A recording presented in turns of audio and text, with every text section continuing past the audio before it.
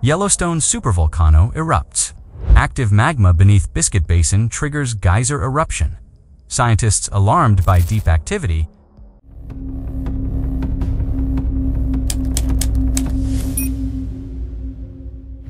Yellowstone National Park, long known for its majestic geysers and bubbling hot springs, has recently become the epicenter of renewed scientific anxiety.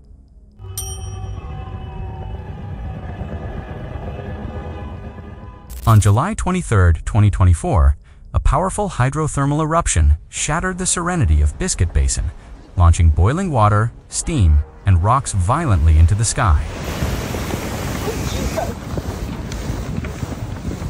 The explosion at the Black Diamond Pool injured no one but sent shockwaves through the scientific community.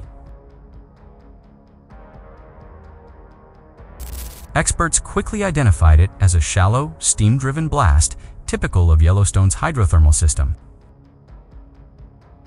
However, it was what came afterward that truly captured global attention.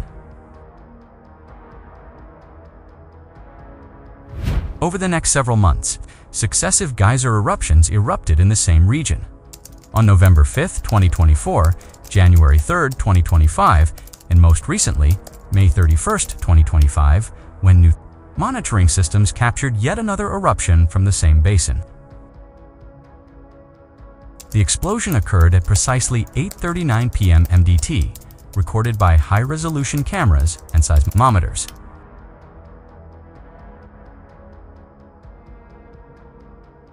Though smaller in scale than the July event, this series of explosions is far from typical. Scientists now warn that this seemingly isolated phenomenon may in fact be connected to deeper changes beneath the surface of Yellowstone, ones involving active magma shifting beneath the park.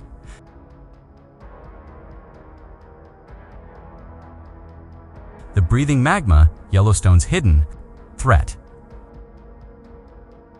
Recent seismic imaging studies have confirmed the presence of an enormous magma reservoir beneath Yellowstone, a massive semi-solid body of molten rock lying approximately 3.8 kilometers, 2.6 miles beneath the surface.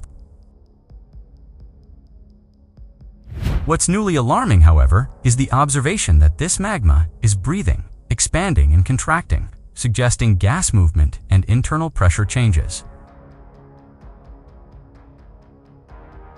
This upper magma body, previously thought to be relatively stable, is now venting more gases through the fractured crust. It's this degassing process that scientists believe may be altering the fragile balance of the park's hydrothermal system. It's as if the magma is exhaling, says one USGS researcher. That gas has to go somewhere, and that somewhere is often straight through geyser basins like Biscuit. The crust that sits above the Yellowstone magma chamber acts as a pressure lid. Not entirely solid, but more like a cracked, permeable shell. If gas or heat moves upward, it can destabilize the shallow groundwater systems, leading to hydrothermal eruptions like the ones recently witnessed. Geysers, steam blasts, and supervolcano fears.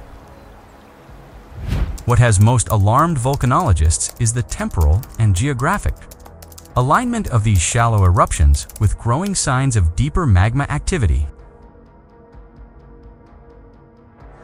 Could this mean that hydrothermal eruptions are a warning sign, a precursor to something much larger?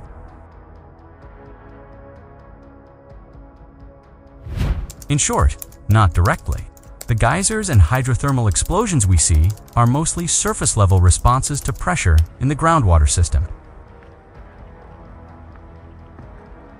These are steam-driven events, not lava-driven. However, the fact that magma movement below may be increasing the frequency or intensity of these events is a disturbing signal.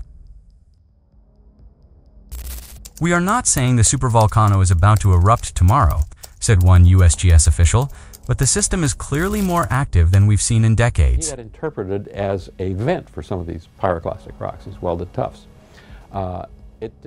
This leads to a critical question. Could a geyser eruption trigger the Yellowstone supervolcano? Scientists largely agree, no, not directly.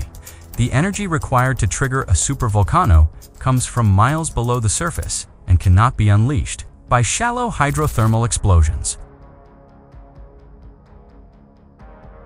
However, if both systems are responding to the same underlying magma shifts, then those surface geysers may be canaries in the volcanic coal mine.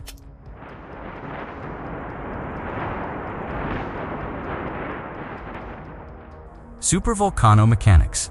How close are we?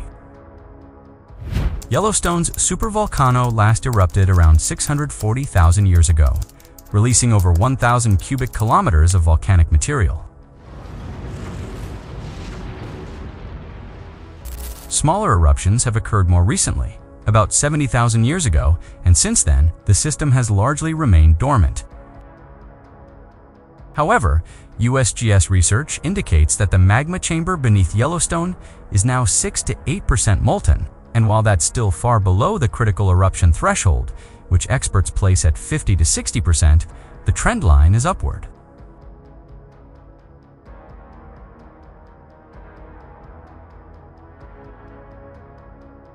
Magma shifts are causing subtle ground deformation, increased seismic activity, and more frequent hydrothermal outbursts. The combination is scientifically significant. It tells us the system is active, evolving, and not asleep.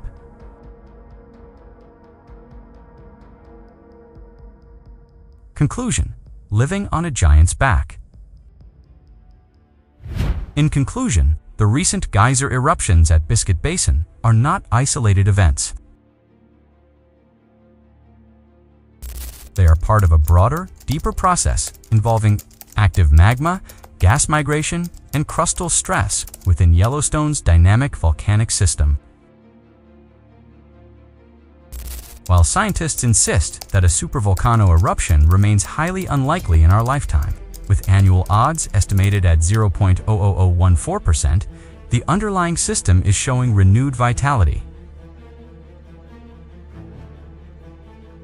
With improved monitoring, satellite imaging, and seismic detection tools, scientists are watching Yellowstone closer than ever before. Still, nature rarely gives clear warnings, and as the world's most closely watched caldera, any unusual activity demands swift attention. As long as geysers keep roaring and magma keeps shifting deep beneath the earth, Yellowstone will remain a place of wonder and of caution.